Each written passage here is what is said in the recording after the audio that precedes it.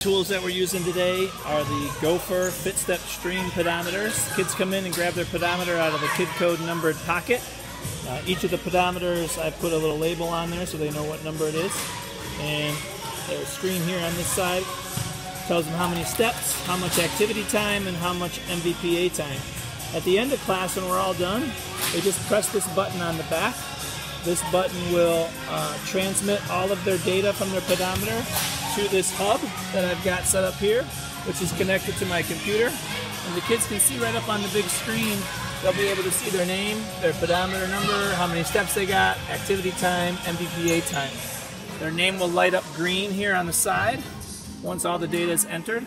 And once they're finished, they reset their pedometer and drop it back into the pocket, and we line up. So we can get through a whole class of students at the end in about a minute, maybe 2 minutes at the most.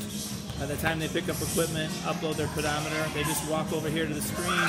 They can press the button from anywhere in the gym, and then they walk over to the screen, make sure that their data was captured. If their name is green, it has been captured.